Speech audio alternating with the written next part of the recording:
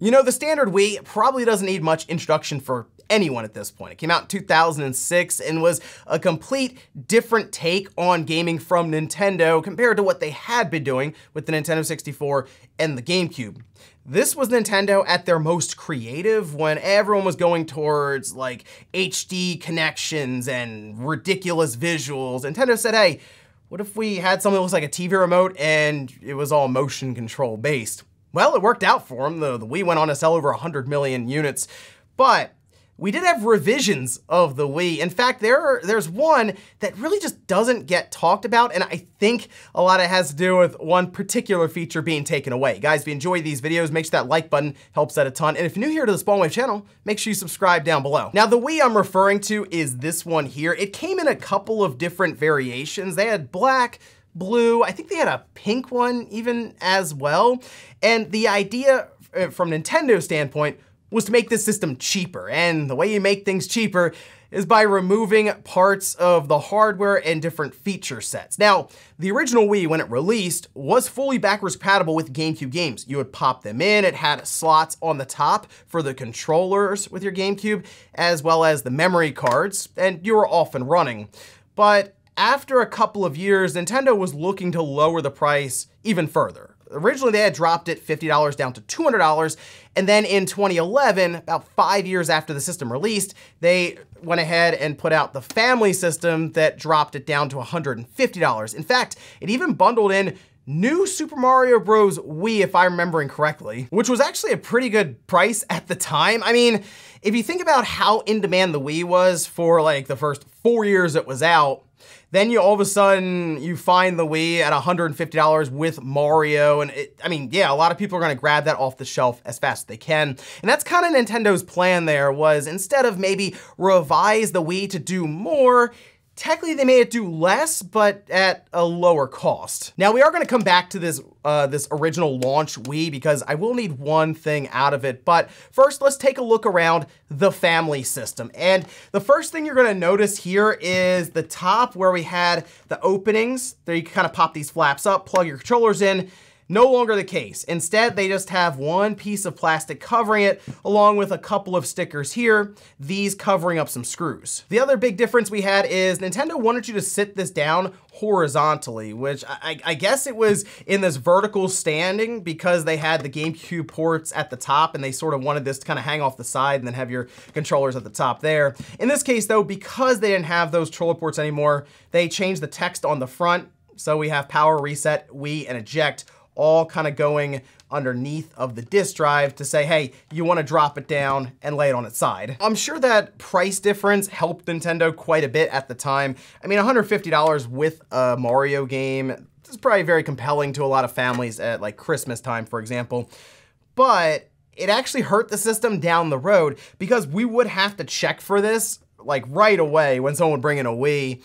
And if it was a system that didn't support GameCube games, I already knew it was gonna be a lot harder to sell it because people would come in specifically looking for like earlier versions of the Wii so they could have that GameCube compatibility. I mean, think about it, you get two systems then rather than just the one. So you may remember I did that, that GameCube handheld that I was trying to build out. And I ran into a couple snags with it. It's sort of on the back burner right now. But I did have GameCube games booting and all of this, and I was gonna probably get to a point where I had Wii as well, but because this system runs on a smaller fabrication at 65 nanometers, it actually gets better battery life than what, for example, a launch Wii would, and you don't lose GameCube compatibility because you're wiring the controls directly to the board and then modifying it. When you do modify these systems through soft mods, it does open up GameCube compatibility. So the way this works, at least what I've been told, is Nintendo, they removed the ability for the drive to take in smaller DVDs like what we have with the GameCube.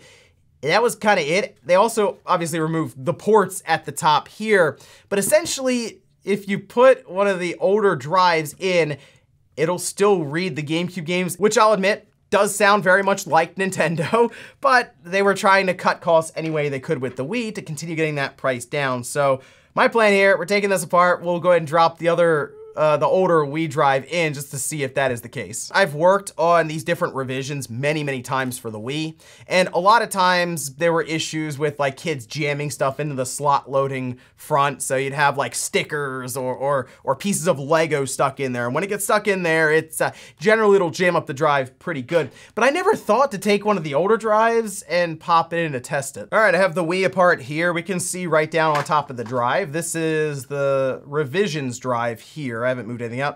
I'm using NBA Live 06. I'm not gonna waste a really expensive GameCube game just in case it does something crazy to it. But you can see it isn't able to lock down with this drive for the revision. They removed basically any of the guiding arms or anything that would lock this into place. As opposed to if you take something like Mario Kart here for the Wii, a full-size disc, you can see it's able to take it in, drop down, and then start spinning no problem. You know, the nice thing about the Wii, it really is pretty easy to get in, take the drive out, and replace it. You don't even have to necessarily remove the laser out of the drive. You can just outright swap these completely. Like the board underneath that's attached to this drive is not married to the motherboard. So there's just these 4 screws here. This guy will kind of lift up just like that.